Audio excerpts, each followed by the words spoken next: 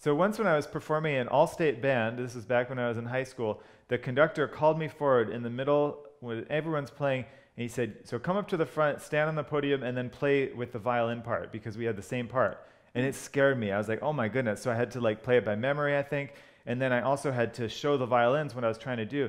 And it made me think of the importance of learning to cue. And it was something that I started really working on, because it just takes too much time when you're trying to describe to everyone what you're going to do and they can't quite read your movements. Yeah. So I think it's imperative to talk about it in this episode of Guide to Performing, how to cue. Yes, and it's often the first impression that you give people when you play with them. So any new person, that cue you give, and that used to really intimidate me, because I thought, oh man, they don't even know what tempo it is. We're not even coming in together. So I felt really vulnerable. Yeah. And my first real cueing job was leading an orchestra. I'd never had any experience, and I had to lead an orchestra with no conductor. So this is like maybe 20, 30 strings, and I was horrible at it. And no one taught me how to do it. And I don't think, like, you've never been taught Yeah, it's not really cue, taught. right? And it's something, it's not as difficult as we make it out to be. Very simple little tips can help you look like a pro doing it. Yeah, and so I wanted to be able to go where I can meet a group of people or with Maria, and I have a simple, clear idea of how I'm going to cue everything. So if it's 4/4, I'm only concentrating, the time signature at 4/4, I'm only concentrating on the last 2 beats. So down for 3, and then on beat 4, the flute comes up, and I inhale in the tempo of the music. We'll try it here on an old American tune. So like this, down. And the idea on the flute, a lot of times people will mess with their lips right before you play, and that messes up the idea of what the beat is. You want to be really clear on the beat. Yeah. So just clean beats, and then try to keep as still here as you can. Oh, and violinists are out there too. So I go out and then in. So 3, 4. Shall we try? Sure. Okay.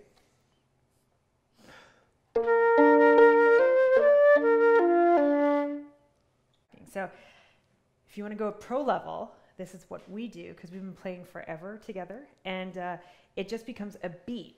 And it's not even necessarily in the right tempo, but the feel and conviction is so strong that he just gets when to come in, or I get when to come in. So I don't think you can do it. okay, so.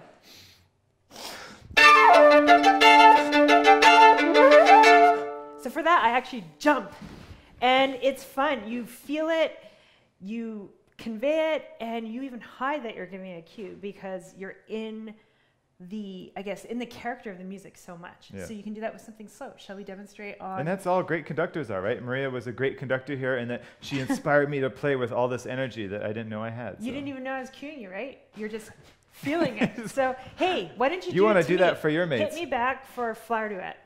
Okay.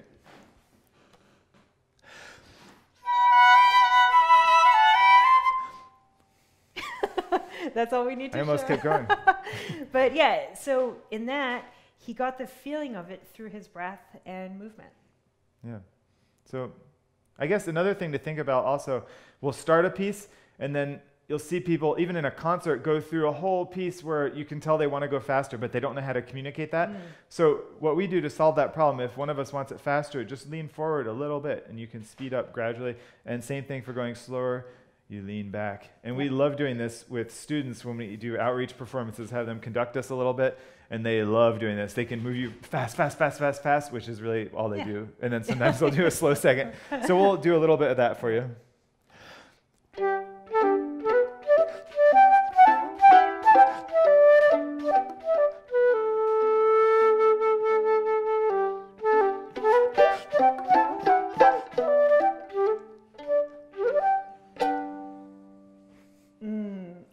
Sound of ringing open strings. I could. Beethoven was incredible. Inside classical humor. I think that's all. Yeah. You got it? Yep. Go out there, play with your mates, have fun, do some cueing. Do it with conviction, and then even if you cue incorrectly, they'll think that they made the mistake. And yell at them. Yeah. Okay. Good luck.